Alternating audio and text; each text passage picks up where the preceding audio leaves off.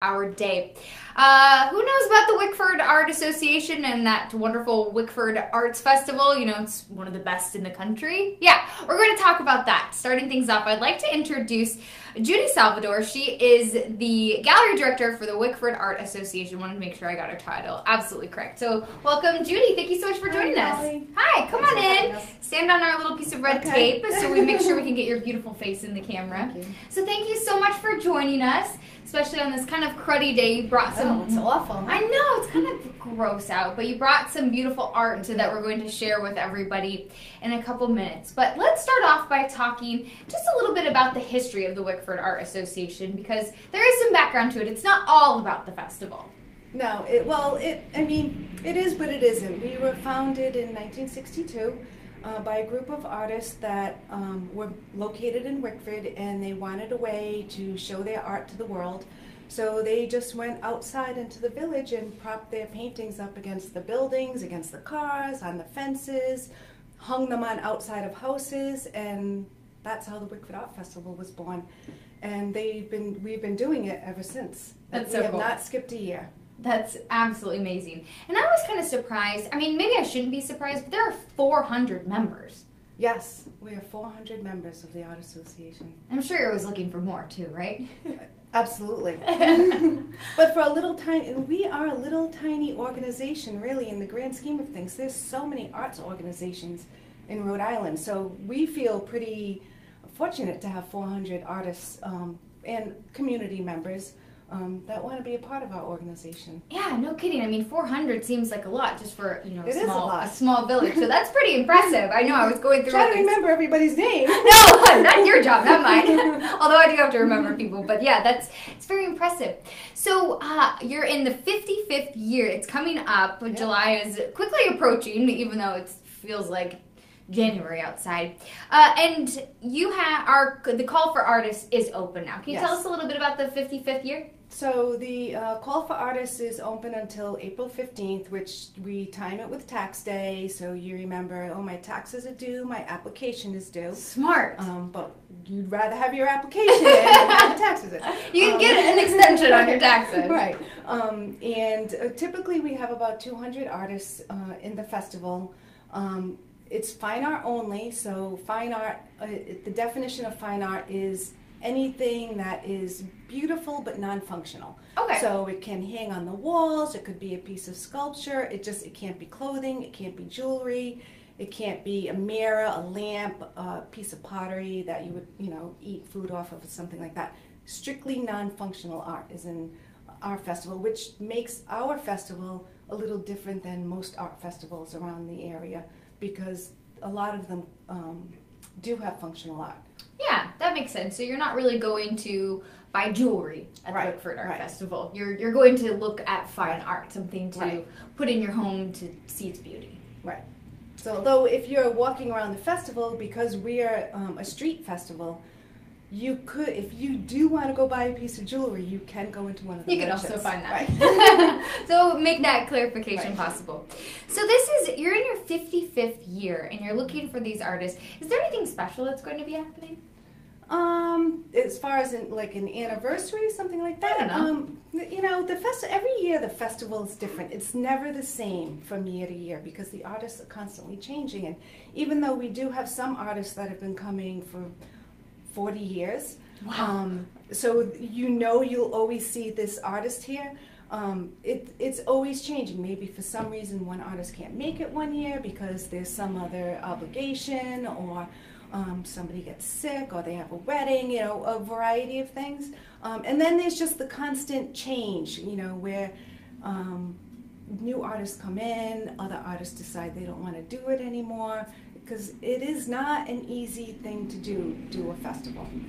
No, it's a lot of work. It's dedicating a whole weekend, being on site, and all the work that you need to do in preparation for it as well. It's not easy. And it's always packed. It is always packed. It's always packed. It is packed. Which is good. So tell me a little bit about the festival and how it runs, how kind of you work things. So we have a festival director this year, Francie Christopherson, and anybody who's familiar with the festival will recognize her name because she has been the festival director for 20 years. She took a little hiatus and now she's back. So she is in charge of overseeing the festival. It's a juried festival, so not anyone can apply, not everyone is accepted. She's in charge of laying out the festival route, speaking with all the artists. She's basically in charge of everything. Perfect. And let's talk a little bit about College Row and really how you go above and beyond to support these young artists as well. So part of our mission is to educate, inspire, and encourage. So we feel very strongly about educating and encouraging young artists and kind of helping them get out into the world. So last year we started College Row, and it's working with colleges and universities in Rhode Island, and their art department will come and exhibit on the festival route, and the students take their work and show it. And it's a great, if you are considering being an artist, it's a great way to kind of get a feel for what it's like, because now you're showing your work, you're speaking with people who may be interested in buying your work or getting feedback or getting the one you always get, oh, I could do that.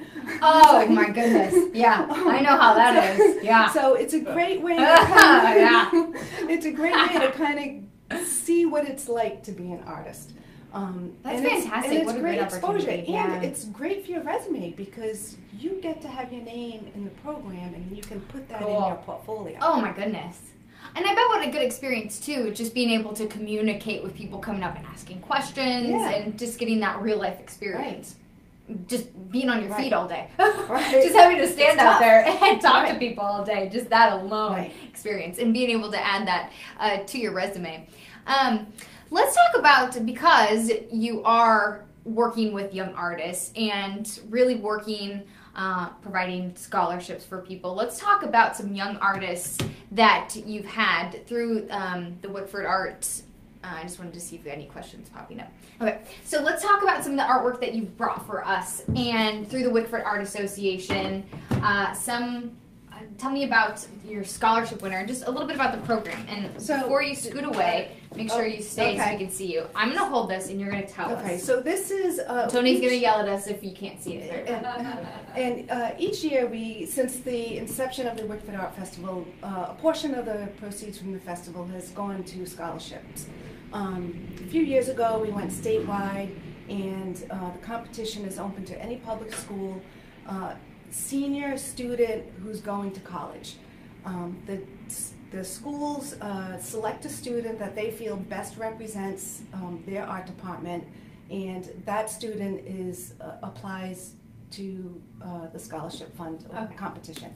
So we picked 3 winners to receive $2,500, $1,500, and $1,000. Oh, that's great. And we work with the Rhode Island Arts Education Association, and they picked the 4th winner for $500. So Friday night's the ceremony. We give 4 awards out to high school seniors that we feel best represent the arts, the upcoming arts in Rhode Island. So this is our first place winner. His name is Remy Poisson, and he is from Classical High School.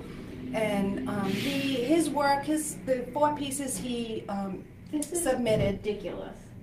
4 of them are in charcoal, and the other one is in pencil. I took 2 of them with us. This one is of an air. Oh, so they've submitted 4? They have to submit 5 pieces. 5 pieces. To be as part of the competition. Wow. So you can really get an idea of their body of work. Oh, yeah. That's tough. Oh, yeah. I mean, the work, in my opinion, everybody that submitted is a winner because they're all amazing artists. So, but we have to pick a first place winner, and we have to pick a second and a third and a President's Award. And Remy got the first place, and his work is, it's amazing. So can I just give my opinion on this? When I know nothing about art, but I was shocked that someone did this by hand. To me, I instantly just thought computer.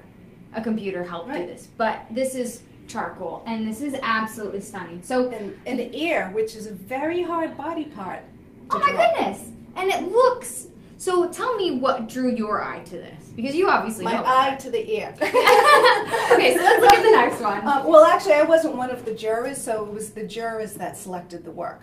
And they felt that this was just a magnificent piece, as well as this one. Okay, I mean, so let's show the next field one. on this one is amazing. But still, you know more about art than I do, and I'm just absolutely blown away. I can barely But it doesn't read my own name. You may not know a lot about, you know, maybe you can't talk about art or whatever, but you can still look at a piece and be wowed by it, and that's sometimes is really all you need to know. That's true.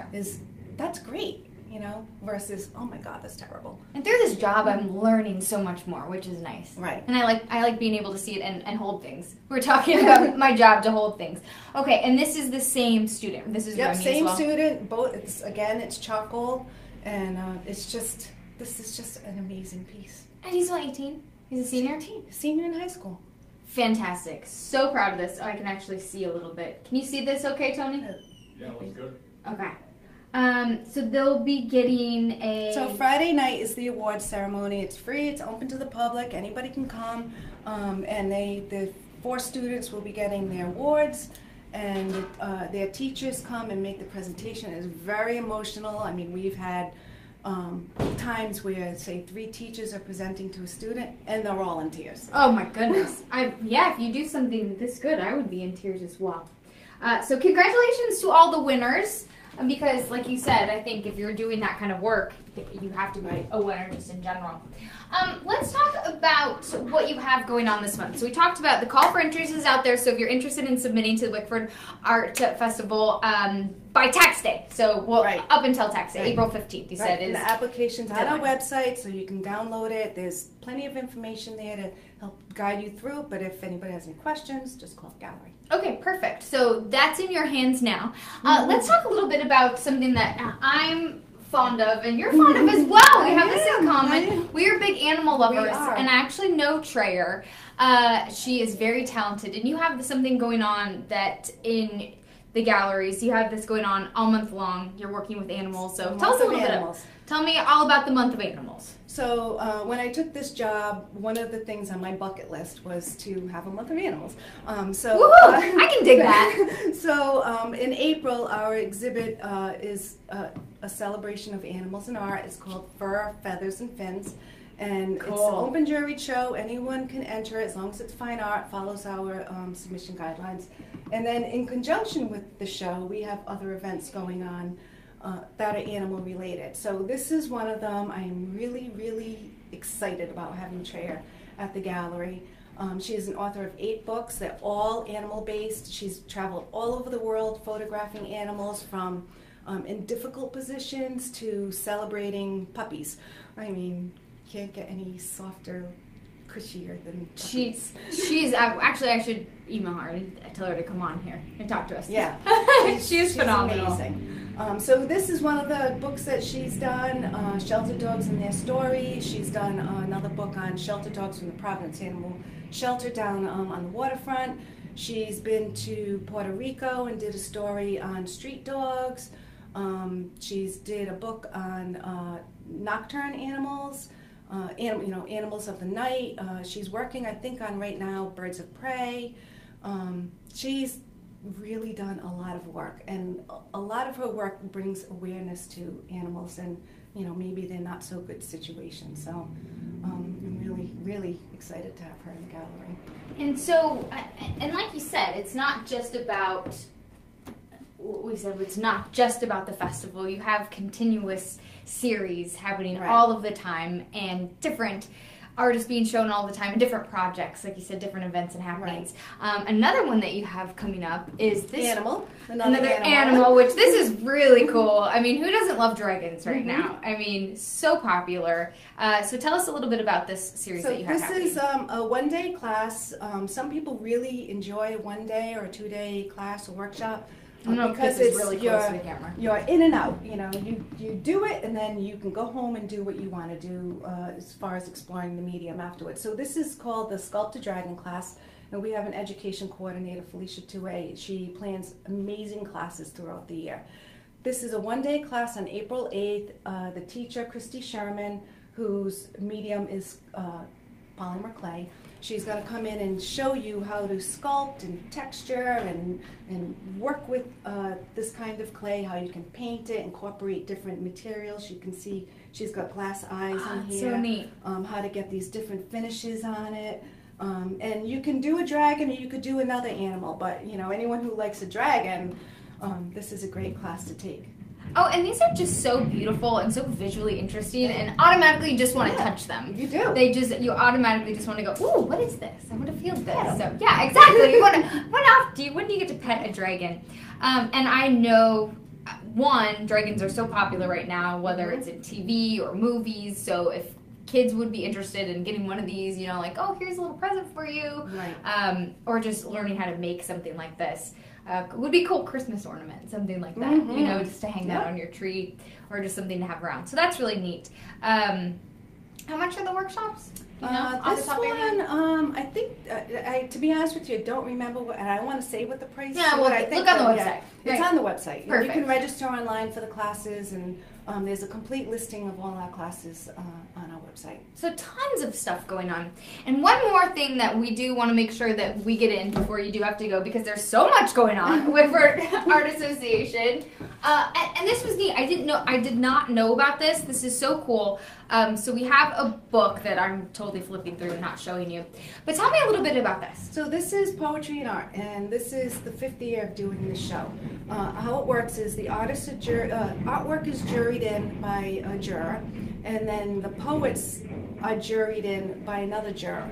So the artwork that has been juried in is then assigned to a poet, and the poet I get what you mean. writes a poem in response to the artwork. Then in September we exhibit the artwork and the poem side by side in the gallery. We produce, we have a woman that is a book designer. We produce this book, and if you're accepted to the exhibit, now you can say you've been published. Which is so fantastic and so meaningful for people to be able to say they've been published. And it is very, the night of the opening, the poets and the artists don't know who the poet doesn't know who the artist is, and the artist doesn't know who got. Oh, they don't know. So they don't know until the opening night. Oh, that's so cool. On opening night, they get to meet each other, and it's another one of those very emotional nights where you see, you know, if you're an artist and you see someone took how they see your artwork and wrote a poem in response to it, it can be very, you know, chills down your spine sort of feeling. Oh my goodness, yeah, I can see how that would be emotional. And so the call for entries for this This is open now. Okay. Entries are due by May 10th. Okay. And again, everything's on our website. Great. And so if you're interested in doing this, just make sure you reach out to them by May 10th. Because how cool is that? Then you can be in a book, you can make some new friends, some new artists, some new poet friends. Right. Oh, really neat. Do you have to be a member of the Wickford Art Association to do something like this? No, it's open to the whole world. That's really neat. Yeah. That's neat. And what a great way to inspire the creative process as well. Yes. That's really neat. It's different. Judy, thank you so much for joining us. This was really fun. Yeah, it was. This has been really fun. So if you are interested in the Wickford Art Association, you can visit their website. Again, the call for entries for the Wickford Art Festival is April 15th, so make sure to get that in. And it's all happening. It's all going down in July, 55th year. Yes, That's July so exciting. 8th and 9th. That's exciting.